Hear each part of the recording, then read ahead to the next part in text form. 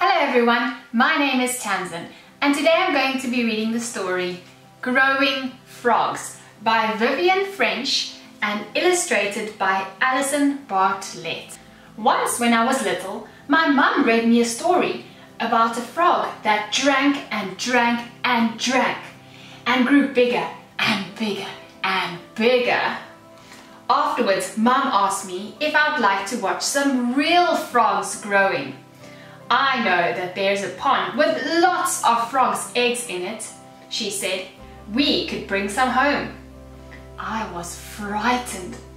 I don't want any frogs jumping about getting any bigger and bigger, I said.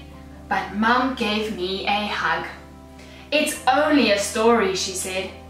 Even when our frogs are grown up, they'll still be smaller than my hand. Oh, I said. Okay.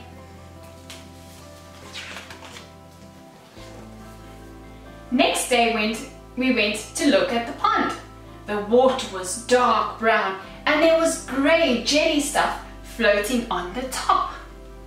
Yuck! I said. There's the frog spawn, said Mum, and she pointed to the grey jelly stuff. I bet that was laid last night, Friday night. The frogs were croaking so loudly I couldn't get to sleep. And then at the bottom it says, male frogs croak to attract female frogs for mating. The females lay eggs called frog spawn.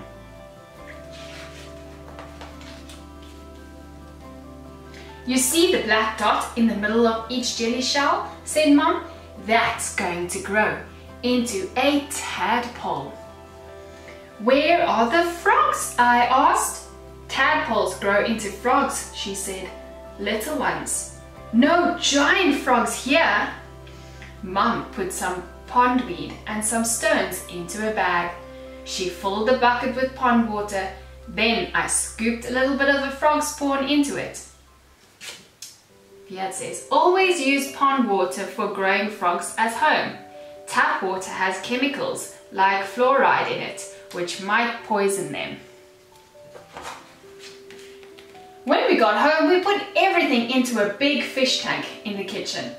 The cat kept peering at it, so we had to put a wire net over the top. I counted 27 little black dots. Each dot was inside its own jelly shell. The tank needs to be somewhere that's cool and away from direct sunlight. Every day when I woke up, I went straight downstairs to look at the frog spawn. The little dogs grew into bigger dots and then into tiny commas. And one morning I saw the first tadpole wriggling out of its jelly shell. In a tank, the eggs hatch into tadpoles about 10 days after they are laid. At first, the tadpoles didn't do much. They just stayed close to their jelly shells and nibbled at the pondweed. But after 2 or 3 days, they looked quite different. There were feathery things on their heads and I could see their eyes. They swam very fast.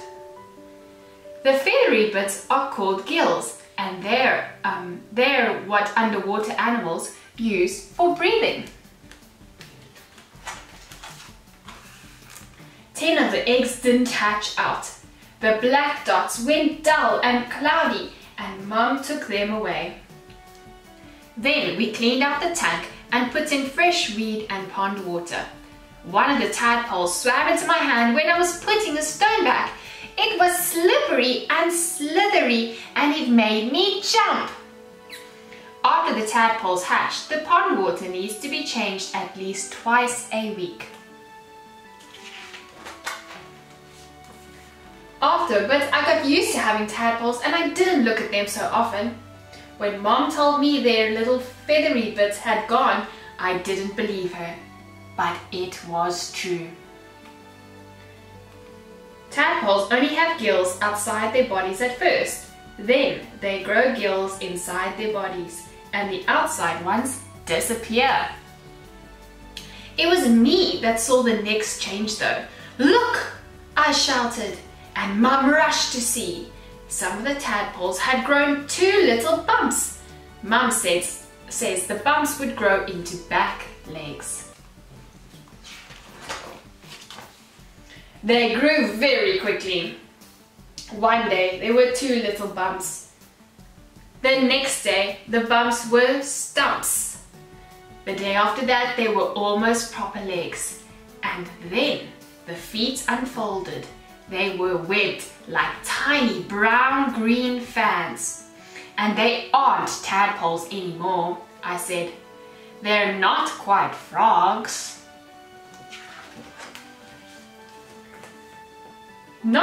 The not quite frogs grew front legs next, and then their tails got shorter and their mouths got wider.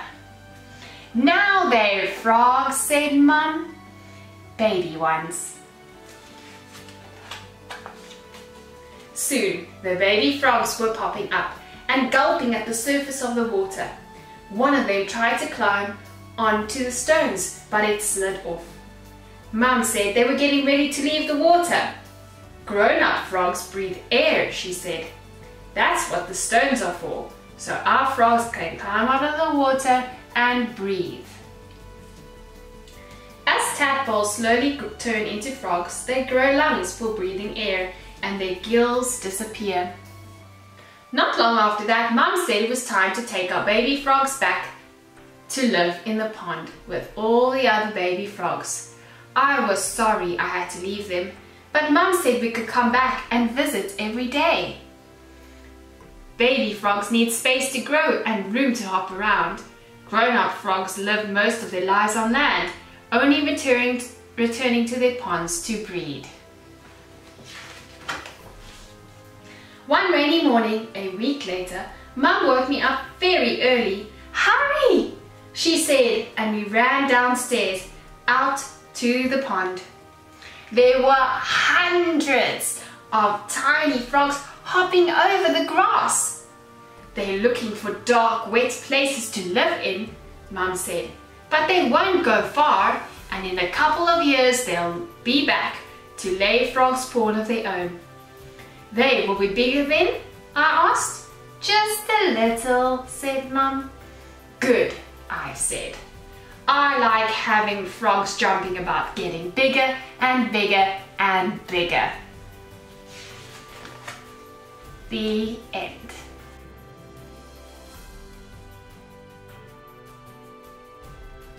So one thing I really love about this book is that it's teaching children about tadpoles and frogs, how tadpoles become frogs. And it has little bits of information as you read through the book. It tells you a little bit more about frogs, so it's not only a lovely story to hear. Then the pictures are very beautiful and bright and attractive to actually look at. And I feel like the description and the images of the tadpoles are really good, and you can probably see how they're developing. It shows you every single little stage. It's really great. There's actually a full series of animal books which I will be going through some of them, and they tell you all about animals. So this is a really good book if you would like your child to know all about tadpoles or growing frogs, as the title says. This is an amazing book to get.